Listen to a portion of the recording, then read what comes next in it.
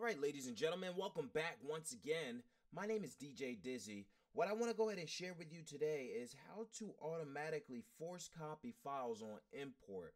What's great about this is what it does is it copies any files that you import into the session into the audio file folder versus having to use it.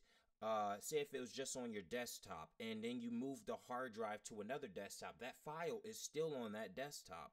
So what this does is it automatically copies that file from that desktop into the audio folder, and then now whatever wherever you have the Pro Tools session saved, that audio file now has that actual copied file. So how we go ahead and do this is we go up to setup, and I'm gonna go down to preferences and see where it says automatically copy files on import. I want to make sure that is checked. Once I do that, I go ahead and press OK. And now anytime, like I said, anytime I go ahead and import files into this session, I'll be able to have it automatically copied over to my audio files. Now, if I wanted to do this manually, just dragging new files into the session, I would hold Option while doing so, and that manually copies.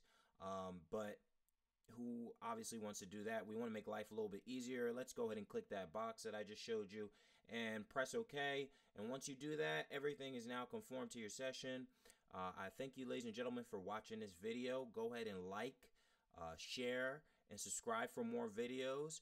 And I look forward to you watching the next one. Thank you. Have a good day.